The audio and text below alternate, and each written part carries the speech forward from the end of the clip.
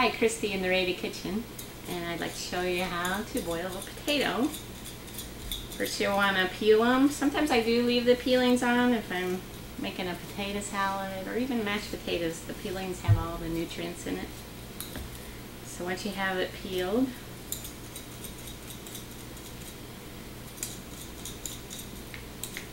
and this is a great peeler too. It can get out eyes with the tip. Once you have them peeled, you can quarter them,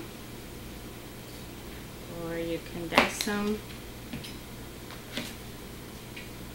So once you have your 9 potatoes peeled, you'll cover them with water about a ½ inch above the top.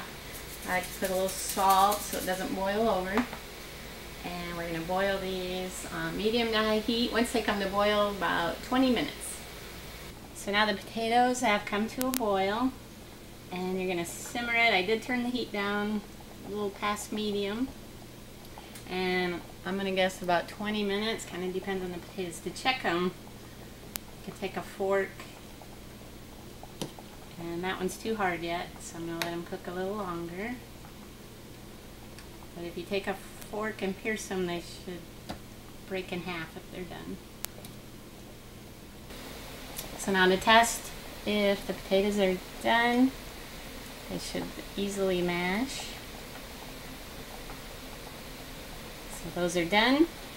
You'll drain them, and then you can add, you can eat them like this, or you could add milk and butter and mash them for mashed potatoes. And that's how you boil a potato.